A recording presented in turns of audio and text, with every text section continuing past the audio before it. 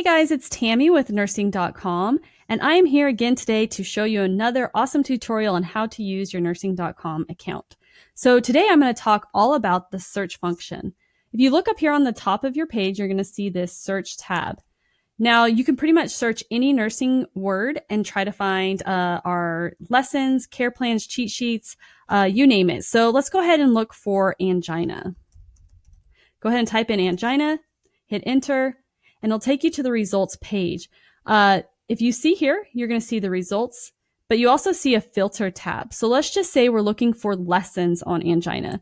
Go ahead and hit lessons, and it'll pull up all of the different lessons that talk about angina. From here, you can go ahead and click on this play button, and it'll take you to the actual lesson. If you want to add this lesson to your study plan, go ahead and hit this X, select the study plan that you want, submit, and now this lesson has been added to your study plan. All right, let's go ahead and go back to the results page. This time, let's just say we're interested in cheat sheets on angina. Go ahead and hit cheat sheets, and it will pull up all of the cheat sheets that talk about angina. Go ahead and click on the cheat sheet, and from here, it will pull up the cheat sheet. Now all you need to do is download, and you can print it out and put it into your notes. I hope this tutorial helps. Please reach out if you have any questions, and we'll be happy to answer them.